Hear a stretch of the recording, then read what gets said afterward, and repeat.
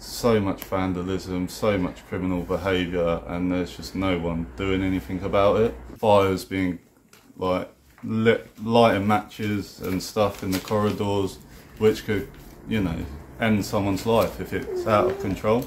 They've just caused so much damage. There's been glass bottles smashed. They've got on, you can get on the roof by the lift, and they've been throwing stuff off there that could, you know, it's a high building. It could seriously cause someone really bad damage, could even kill someone. They're throwing footballs and bags of stones off the top of the roof. And there's been one previous time that they've thrown a bag of sand off the top, and it's landed on a car and absolutely smashed the car was written off, because it's such a high drop. And it's just, you know, smoking cannabis in the corridors.